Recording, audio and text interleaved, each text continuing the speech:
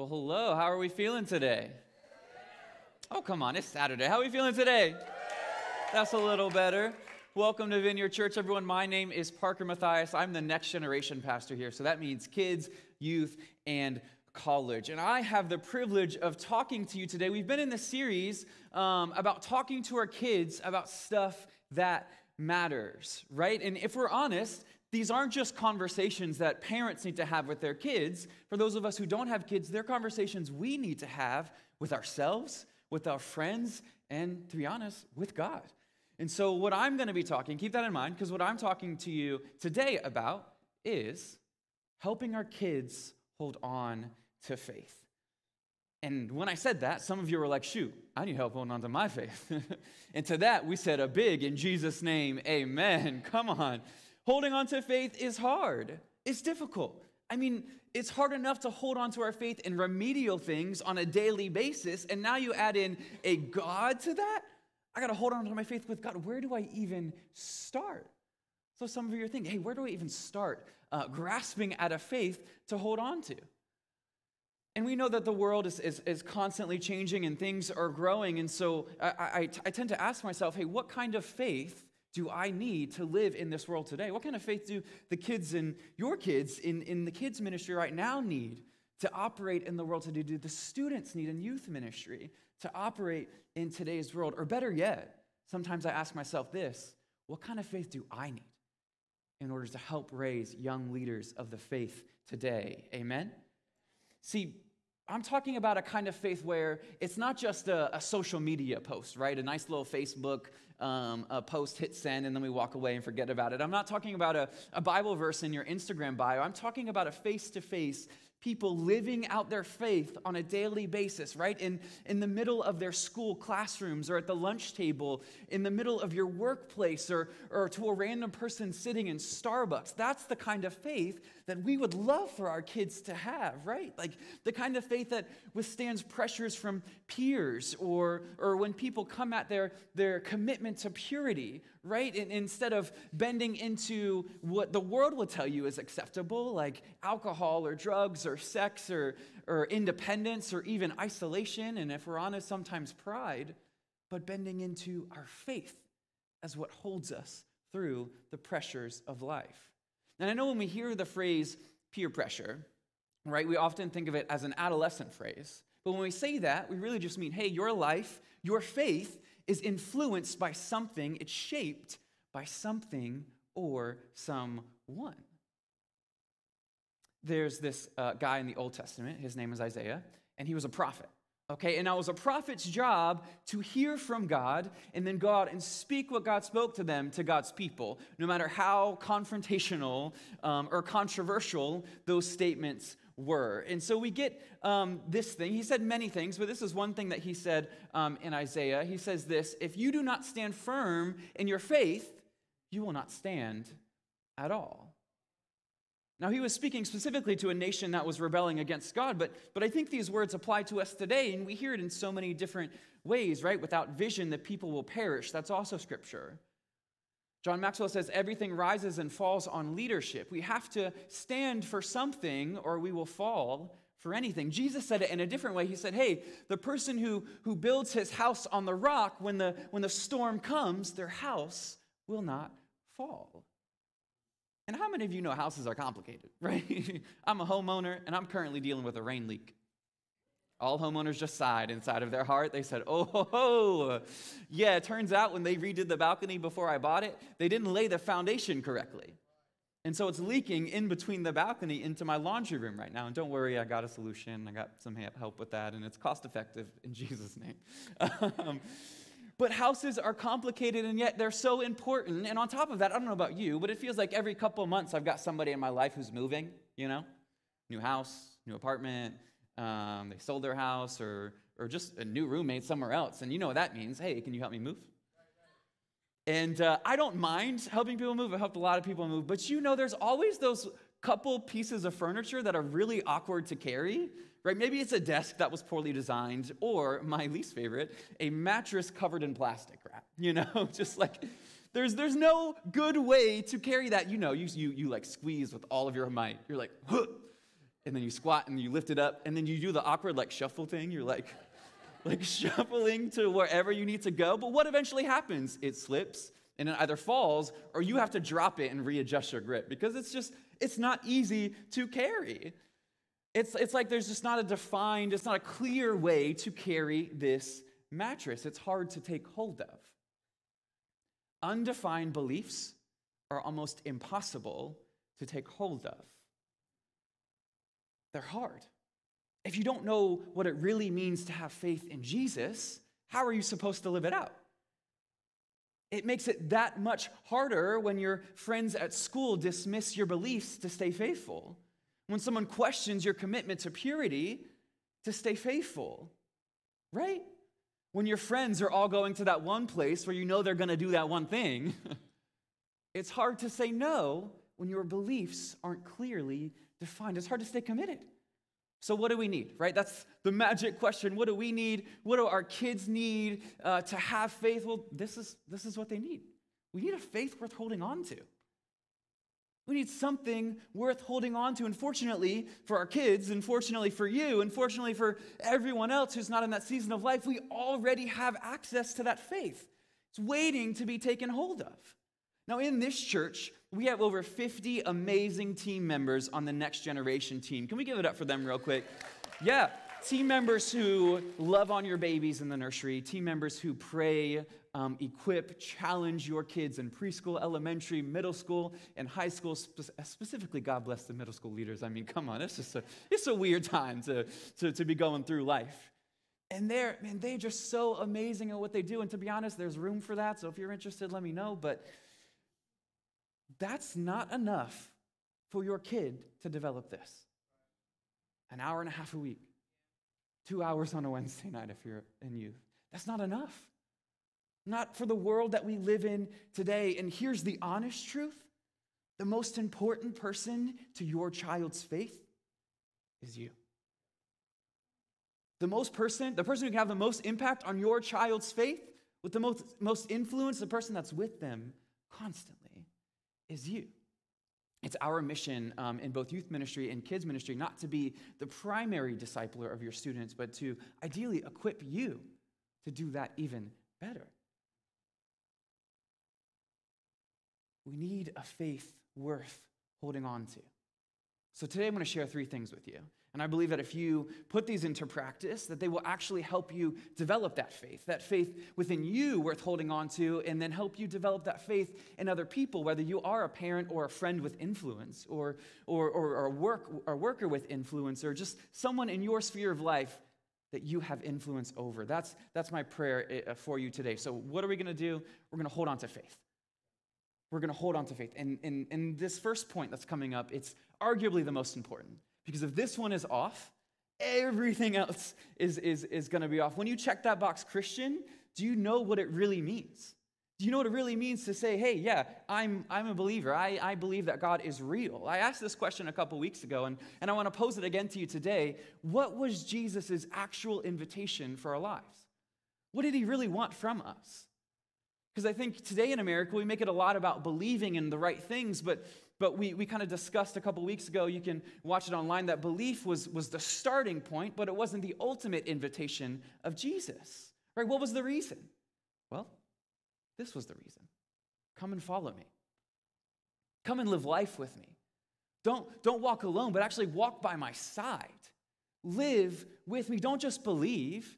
Because if you just believe, it leaves room for interpretation. But if you follow me, then when you get tempted to treat me like just some boxes to check off on your routine, we can work on that.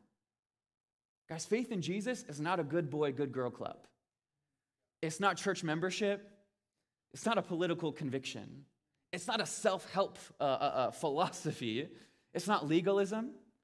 It's not something you have to clean yourself up for before you engage in it. See, following Jesus is simply that. It's living our lives to him. And when we add in all of that extra stuff, it actually undermines the power of the gospel and the holiness of God. And so my first point for you today, what do we need to do in order to hold on to our faith? We need to get clear on what it means to follow Jesus. We need to get clear. It can't be ambiguous. It can't be just a fluffy one statement. The Bible says that God's word needs to be written on our hearts. We need to know what it means to follow Jesus, that it's actually a daily decision. It's a daily choice to live each and every day as if Jesus lived a life, died for us, and was resurrected, defeating sin in our lives. Amen? Like, that's exactly what we're supposed to do. So I figured I'd make it easy for you. Okay, I've got a definition. This is the definition. A Christian is someone who has decided to follow Jesus for all of their life, in all areas of their life, by the power of the Holy Spirit. Now, this doesn't mean we don't make mistakes. Come on, the seasoned Christians say amen. This doesn't mean we're not going to fall. It doesn't mean that everything in our life is going to become perfect. It doesn't mean sin isn't going to happen. And it also doesn't mean that it all rests on our shoulders. What does it say? By the power of the Holy Spirit. I think sometimes we as believers, we hype ourselves up as if we're keeping God, but in reality, God's keeping us. He's sustaining us. Where he's calling us, where he's leading us, he's sustaining us with the power of his presence. But this right here, it doesn't come lightly. Remember, believing in God is free. It's a free gift. But following God requires something from us. Why? What? Well, one of my favorite guys in the New Testament, Paul, he was a not great guy. He was actively hunting down and arresting Christians so that they could be tried and executed for their crimes against, whatever he could fabricate. And he did this well. He did this successfully until Jesus encountered him. And when he encountered Jesus, his life radically changed, and he began to plant churches all across the Middle East and parts of Asia and parts of Europe. And so we actually get to read the letters that he wrote to some of these churches, and one in particular that he wrote to a church in Greece. He said this, he said, "We're Christ's representatives. We're Christ's representatives. God uses us to persuade men and women to drop their differences and enter into God's work of making things right between them. We represent Jesus. That's why it's important to be clear on what we mean by I'm a Christian. Because we represent, say it this way, we are God's physical embodiment on earth today. When people look at you, they see God. We are that. And this is both beautiful and terrifying, right? It's scary because we don't always get it right. Matter of fact, there are some of you here in church today that have been hurt by people who called themselves Christians. And this happens because there's this tension when we accept Jesus, when we say, yes, I believe in you, our hearts have shifted, but our behaviors have not changed. And we want to hold on to our belief while maintaining the acts of the world, by maintaining the life that everyone else is living. But this confuses people, confuses your kids. And then people get hurt. Why would anyone want to be a part of a religion that acts just like the rest of the world? And so I just want to say, hey, if that was you, if you experienced hurt from someone who called themselves a Christian, someone you trusted to pour into you, someone you trusted to speak life into you, and they took advantage of that, I just want to, on behalf of the church, apologize. Whether that was here or 1,000 miles away, it doesn't matter. We're all one in Jesus. And so I just want to say sorry because that's not accurate to the gospel. And that, most importantly, was not God. Don't give up on him. Give him another chance. That's why it's important for us to understand what it actually means to follow Jesus. That's why it's important for your kids to understand what it actually means to follow Jesus, the real God, not just this fabricated thing that we make up for. See, God has called us to be set apart. He's called us to be a holy people. He's called us to be marked by love, to be humble, but at the same time be strong. And on top of that, live sacrificially. And you know these things. But one of my favorite quotes is from St. Francis. It's this. It says, "Let us always preach the gospel and sometimes use words." Let us always preach the gospel and sometimes use words. What does it mean? Hey, let's let our actions represent what we believe on the inside. Let us not just all be talk, but let's walk the walk. Why is it that we work harder to achieve our dream job or our dream house or our dream body than it is the eternal security of the ones that we love? You see, our kids are actually watching and modeling all of those closest to them. They learn far more than we realize. Give you an example. My great-grandmother, she lived till she was about 95 years old. She passed away this past December, but she lived a long, amazing, beautiful life. But she had this thing that she would do, and I will never forget it. It just brings me joy. Anytime someone would make a joke, or anytime someone would just say something funny or something humorous would come up, she would chuckle. And then she had this phrase that she would say every time, multiple times in a conversation. She'd go, oh, me. And I was like, dang, that's cute. That's cute. And then when I was in middle school, early teenage years, I noticed that my grandma actually did the same thing. I was just spending the night at her house, and we were joking around, and she goes, oh, me. And I was like, that's so funny. So funny. And then a couple years ago, I'm driving in the car with my mom. And we're joking around, and we're laughing. And for the first time, I heard her go, oh, me. And I was like, you did it. You're just like your mom. She probably didn't want to hear that. But I say that, I know that's funny, but it's true. We model those who are closest to us. And this isn't just an observation. This is a scientific fact. Studies show that kids from 0 to 13 are modeling, learning, adapting to the behaviors of their parents. They're watching you, and they're learning from you. See, I'm spending a lot of time on this because it's important. You will never be perfect. Don't hear that, parents. You'll never be perfect. You'll never get to the place that you're supposed to be, that your mind tells you that you're supposed to be. But it's important that you get this. It's important that you rest in this. If you are one of the most important people in your child's life, then it is so important that you begin to set an example of what it really means to follow Jesus, of what it really means to be a believer. And I can promise you, that's the gift that keeps on giving. So how do we develop a faith that's truly following Jesus? Right? How do we develop a faith that starts at believing but enters into following and requires something from me? Well, let me tell you something. Some of the believers that I admire most do not have doctorate degrees in theology. They just, every day, spend a couple minutes in God's Word. And by the time they get to their age, I'm not going to say old, I'm going to say seasoned, they are just so rooted in God's Word. So how do we get to that place? How do we know what it means to follow Jesus? You got to read your Bible, because it's right there. It's laid out for you. It is the lifeblood of what it means to be a believer. It is what sustains us. Jesus is the Word made flesh. And so we've got to read it. We've got to participate in it. Okay, so we're going to achieve a faith that's worth holding on to, and we're going to acknowledge that it's already ready for us. We just got to grab it. And so I'm going to get clear on what it means to follow Jesus. I'm not just going to pretend like I know what's going on, but I want to set the proper example for my friends, for my kids, for those I most influence, right?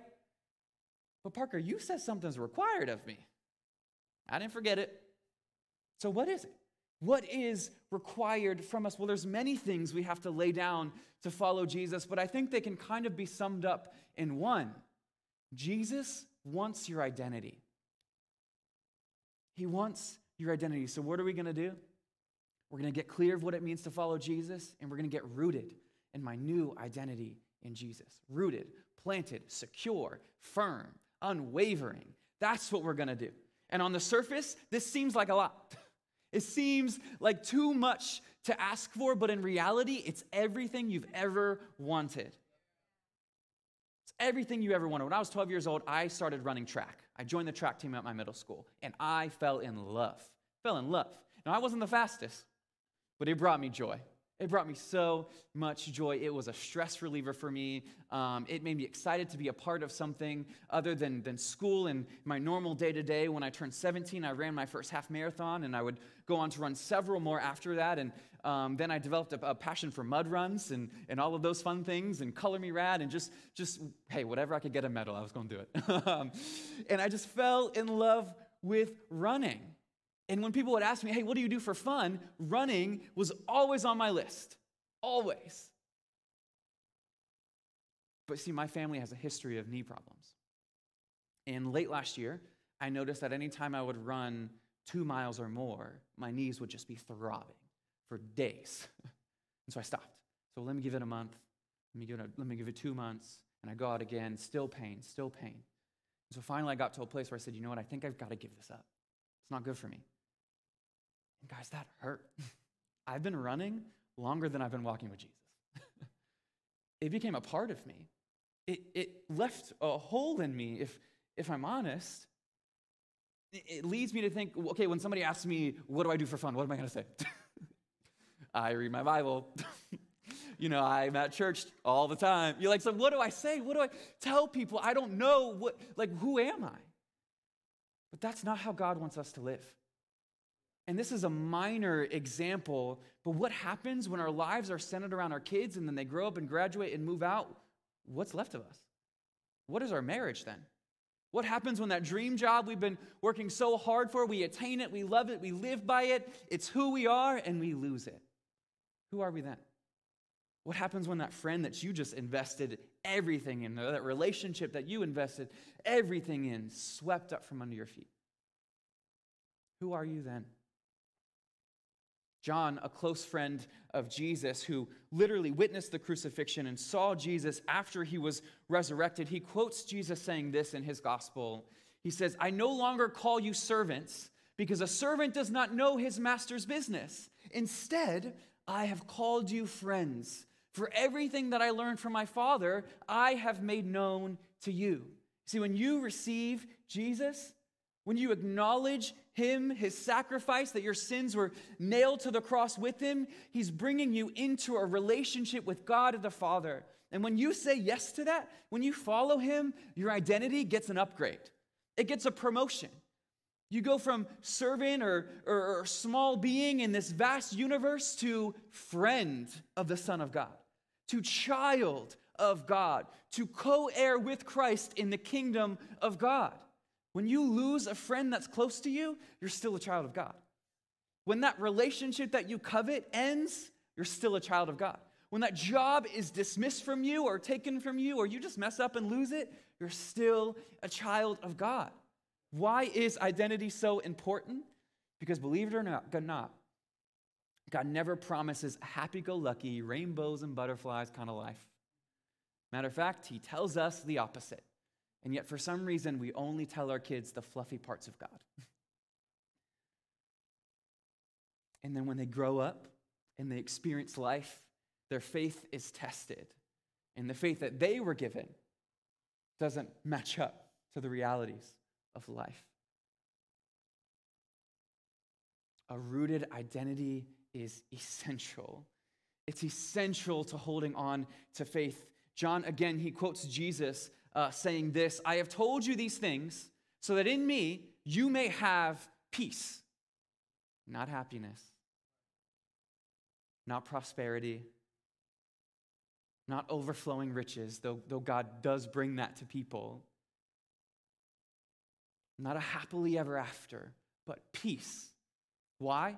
Because in this world you will have trouble. But take heart. I, Jesus, has overcome the world. See, we live in a world that tells us we are defined by the number of people who follow us on social media, or the number of zeros in our bank accounts, or the cars that we drive, or the people that we're connected to. Or get this, your gender, your sexuality, so many different things. The world says, well, that's who you are, and it's the most important aspect of who you are. But the truth is, all of those things are temporary. All of those things fade. All of those things don't compare to the eternity of God. And when my identity is rooted in something that is temporary, my identity is temporary. So what happens when it's taken away? Identity crisis. And I don't mean the 50-year-old kind. When we're rooted, right, when we're secure in something that is eternal, guess what we get to do, guys? Live unoffended. We get to live unoffended. When troubles come our way, when people mess up, when they say something that we don't like, when they tell someone we told them not to tell them, we get to live unoffended because my identity isn't in that person, it's in Jesus. When I don't get the car that I wanted, when I still drive my 2003 Honda Accord that's got over 200,000 miles on it, it doesn't matter. And I roll through a nice, wealthy neighborhood, I feel great because I don't have a car payment. Come on. Okay, let me give you some practical steps. How do we get rooted in Jesus? Because this is harder than it sounds, and I know that. I acknowledge it, but it's vital. It's important. Some of you, it's your time to step into Christian counseling. You've got some traumas you got to walk through. You've got some traumas that have affected your relationship with Jesus, your relationship with the people closest to you, and the church. It's time. It's time. And find the right person. Finding a good counselor is like dating. It's okay to say, this isn't working out. And the next thing, some of you need to get some good Christian people around you. Some of the people that are most influencing you don't know God. That's not good. It's okay to have those friends. Don't hear me wrong. We are called to reach those who don't know Jesus and to surround our lives with them. But those who are closest to us, they need to have our same values. Get into a small group.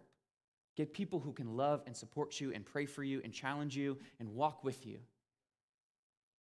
And some of you have deeper questions, and I love that.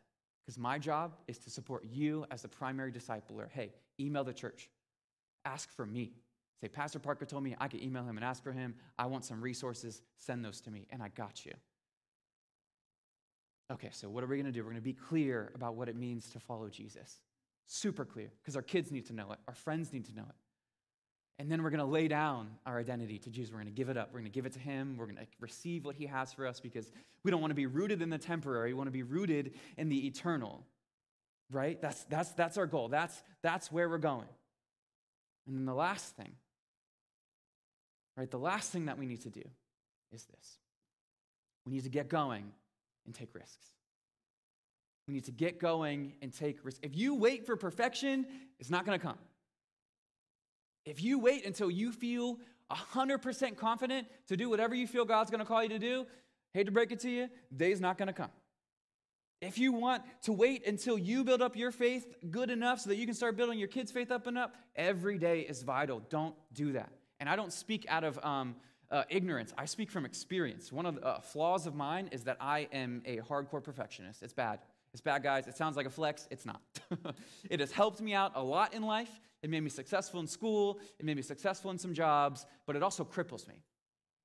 Because I get so fixated on a task or a person becoming perfect that I actually don't make a decision at all. It cripples me. And that's not good. If you operate in the fear of your kids rejecting you because you talked about Jesus at the dinner table, you'll never get to that point. If you're afraid that your friends will abandon you for trying to encourage them in a godly way, so you don't do it at all, you'll never get there. This is what the Bible says about that. For God gave us a spirit not of fear. Emphasize on not of fear, but of power and love and self-control. And you'll need this spirit for the next thing that I'm about to talk about, because it's important. Do you want your children to have a faith that is worth holding on to? Do you want your faith to be worth holding on to? Right now in our youth ministry, we, specifically in our small groups, we have a goal. We have a goal to empower and develop young people, but specifically, our main goal is this.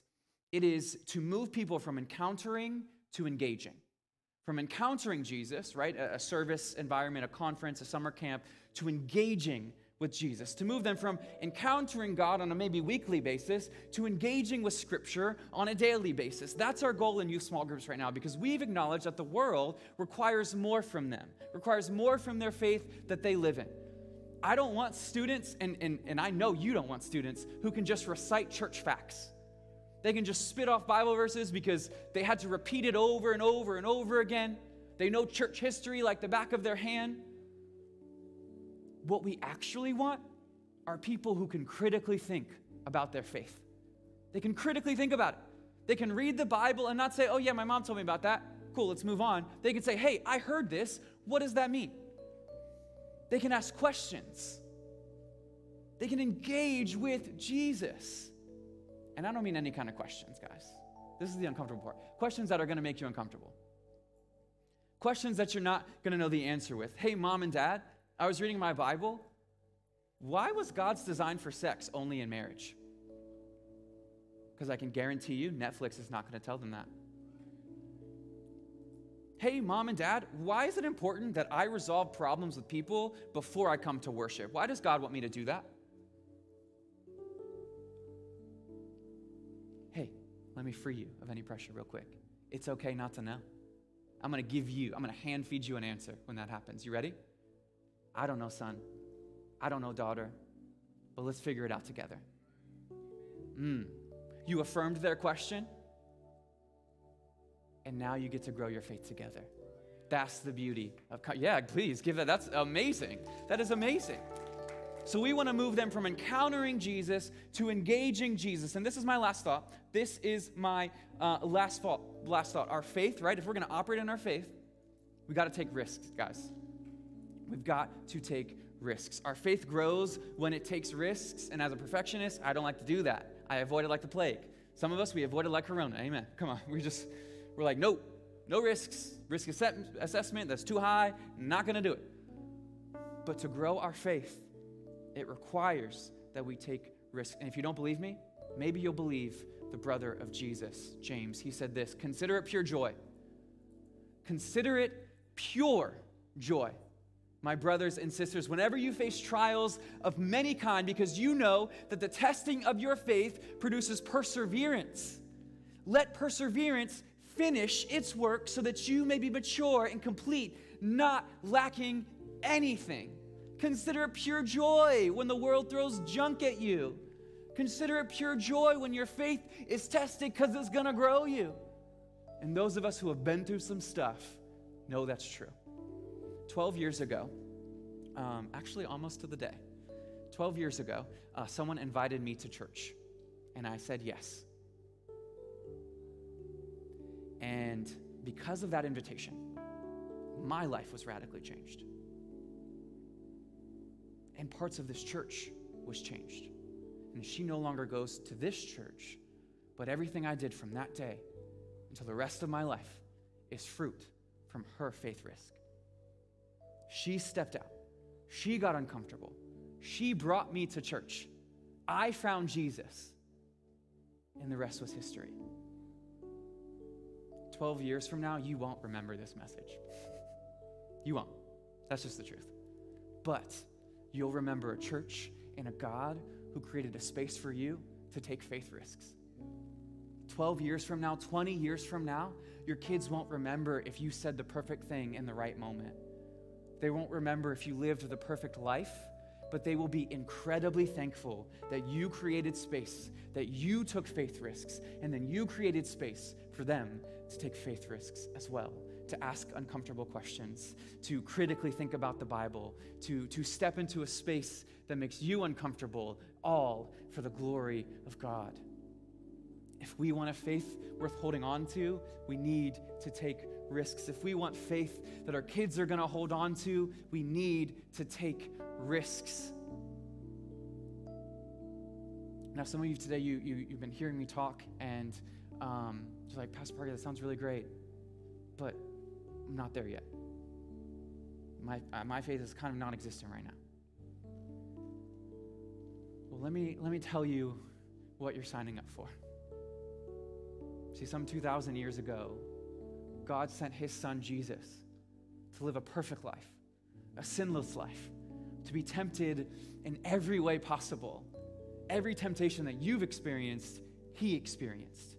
And then he led that perfect life willingly to a crucifixion, a death, one of the most gruesome deaths in history, actually.